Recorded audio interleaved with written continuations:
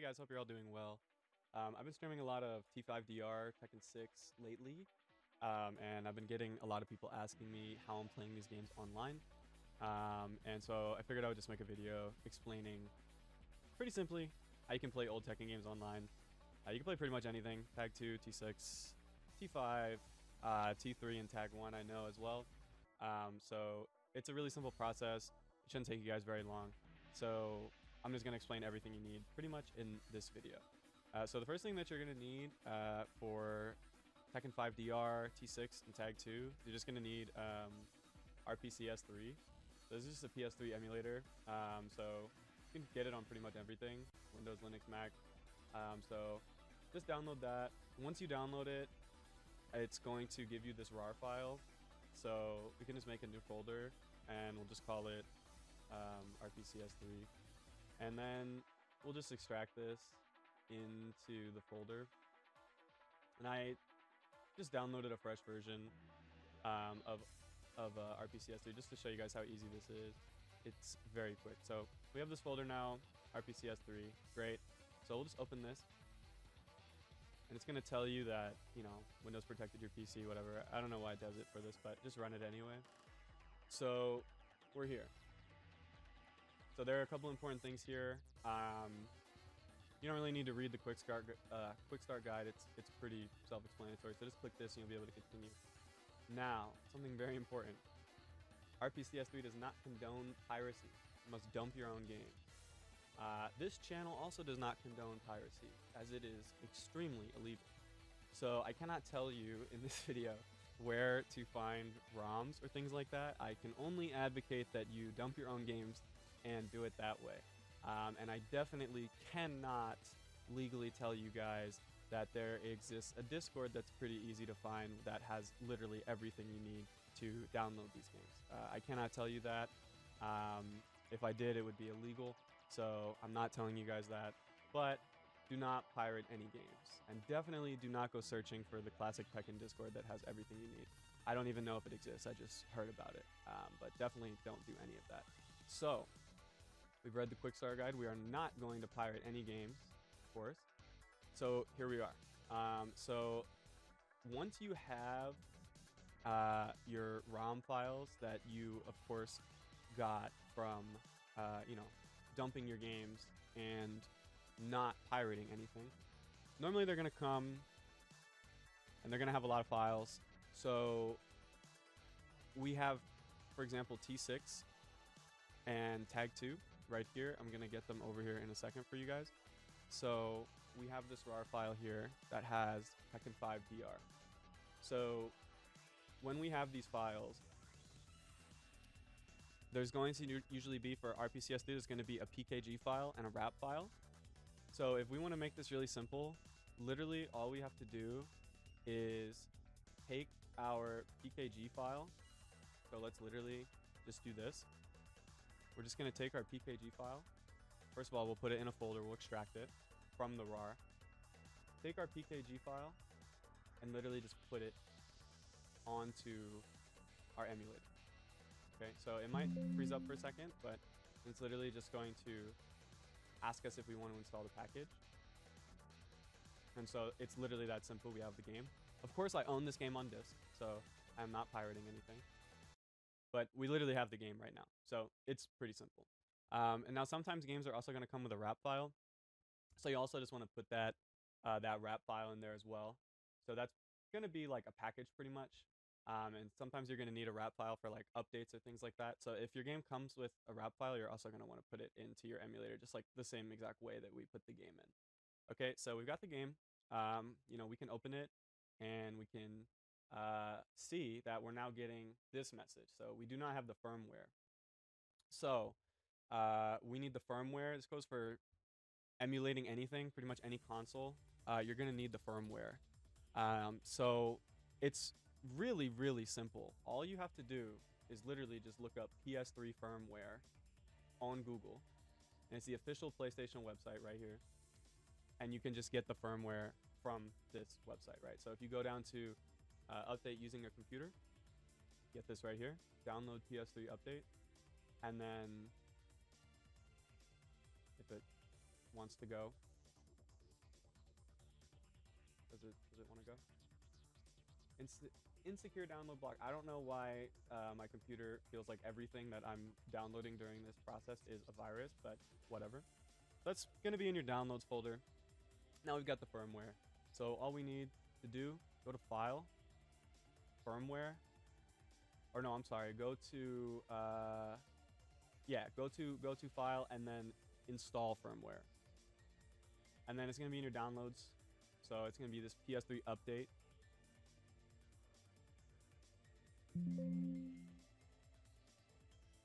And it's gonna just take some time to compile. All right, quick cut, guys. Something important I forgot to mention. If you guys want to learn these games, I know it can be really daunting because there's usually not a lot of resources for these games available. At least that was kind of how it was, for a while with like Tekken 7, Tekken 8. Now that a lot of people are playing these games again, there are really good resources out there for like combos, frame data, all that kind of stuff. And so, yeah, I know it's super daunting to learn a new game, but if you just like have combos and stuff, it feels like so much better to learn. So I just wanted to give you guys two of these resources that you can use. So we've got this Tekken 5 DR library here. It's got combos for all characters in DR. Here we got the Brian stuff. We got important moves here, punishers, wall combo stuff. So pretty cool stuff in here that you can use. Again, all characters. Now Tekken 6, same type of thing. This, I believe, is just combos. Not really like a guide as much, but we've got combos in here, which is great. If you play a character in Tekken 7 or Tekken 8 and you go back to play him in T6, for the most part, you're still going to know what that character's doing. A lot of times you just need combos. So you can use this resource as well. Super great. Another great thing is the Tekken Zaibatsu forums. So there's a lot of old information on here, just from all old games, combos, OP setups, all kinds of things. The only way to access this is with the Wayback Machine on the web archive, as you can see I'm using here. So you won't be able to access this normally, but if you do use the Wayback Machine, you can access this website, and there's a lot of good resources on here as well. Finally, for DR, there's sdtekken.com has DR frame data that's still up. So for example, here's the Heihachi stuff. So normally this stuff is always really weird, and for a lot of characters, the frame data is wrong in this section. But if you go to special skills, this is all laid out properly and is all correct. And this is just the whole move list is the special skill stuff. So this is a really, really great resource as well. So this has got the frame data for all the characters in DR. So we've got DR combos, DR frame data, Tekken 6 combos, and then all types of stuff on the Tekken Zaibatsu forum. So I'll put all this stuff in the description so you guys can learn. But yeah. So now we have our PS3 firmware. We can see we boot the game. It's going to be compiling these modules here, just like it was doing with like the firmware. So again, this is going to take some time. If it's your first time booting the game up, it says 7 minutes. It's definitely not going to take 7 minutes. It's probably going to take like 30 seconds. So this is a great time to talk about the actual netcode in this game, because if we do play it on this emulator, there are online lobbies. There's a lobby system. We can actually play online, so that's pretty cool. So to get that started, in our emulator, we're going to go to configuration, and then we're going to go to RPCN, okay? And you're going to go to account. Now, you're going to have to stop the game first. Hello? Thank you. Okay, so configuration, RPCN. You're going to click on account. Now, all you have to do right now is just basically create an account. It's, very simple. You're just going to make a username. You're going to make a password, right? You're going to make it, I think you're going to link your email, and then, they're going to send you an email. You're going to verify your email, whatever, right? It's very simple to do. I'm not going to make an account right now, but I will show you guys, just in my actual PlayStation 3 emulator, my RPCS3 that I use, what it looks like. So configuration, RPCN. So you can see I have my account name up here, just Ty. If I go to account, here's my current ID, and I'm going to click test account. And it's going to say your account is valid, right? So not too much work there. You're just going to make an account. You're going to test your account. You're going to make sure that it's valid. It's a very simple process. So when you do make an account, there's going to be another step that you're going to have to do if you want to play a game like online officially through the emulator. So it's very simple. Basically, we just have to configure our game to like be connected to the internet essentially, right? It's not going to work if you don't do this. So this is very important. You're going to have to do this. So you're going to just right click the game. We'll do T5DR, change custom configuration, and then you're going to go to network right here. And I think by default, network status is going to be disconnected. You're going to want to set that to connected. PSN status is going to be also set to disconnected. So you're going to set that to RPCN. And then you're going to want to enable UPnP as well. And then just apply. Close it. And again, we'll just double check. Test our account, make sure it's working. Yep, my account is valid. So we'll see now. We've made an account. We downloaded the game. Got the firmware, everything. We didn't pirate anything, of course. You know, you guys maybe are going to have to like set up your controller, stuff like that. But that's probably not necessary for me to explain to you how to do. So if we did everything right, when we boot up Tekken 5DR, that was extremely loud, sorry guys. If we boot up Tekken 5DR, we can actually go to online battle here. Still extremely loud. We can go to online battle. And then we're literally going to be online. So we are legit like in the official lobby system right now. This is not like the same as like the PS3 servers, obviously. This is like its own thing on the emulator. But we're in the lobby system. You know, we can make a lobby. We could find, you know, a match. So we could just search for a match. I don't know if anybody, yeah, nobody's probably playing right now. It's like at 6:25 in the morning. But I can create a room, you know, so I'll create a room right here. You guys can see it's working. Somebody could join, you know, if they wanted to. It's not too difficult. I don't know, this whole invite friends thing, I don't know what this is all about. I really wouldn't mess with this because I think it just broke my game. I'll tell you guys, the lobbies are very buggy on this game. And, you know, you typically don't really want to mess around with too much stuff. If you kick someone from your lobby, I think it breaks your game. You know, there's a lot of things that can go wrong. So typically just make your lobby, tell your friend that it's up. They'll find the lobby, they'll join. That's it, right?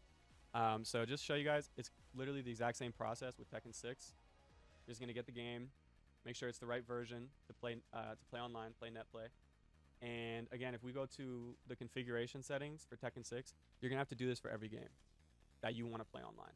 Okay, so keep that in mind. You're gonna have to do that for every game. So again, if we go to Tekken 6, same settings, network status connected, RPCN, RPCN, UPnP enabled, all that fun stuff, right? So again, if we boot up Tekken 6, we're gonna see it's the same thing. I'm gonna be able to just get online. Again, no one's gonna be on right now, but you know, just to show you guys that this does work. We'll just get through all these loading screens. So again, just get through these menus. If we go to online mode, so again, you guys can see we're connected. You know, I don't, probably not gonna find a room. Yeah, but you know, if you're playing with your friend, they make a room. You go to the custom match. You know, you'll be able to join their room. So the netcode kind of sucks, obviously. Another good option is Parsec.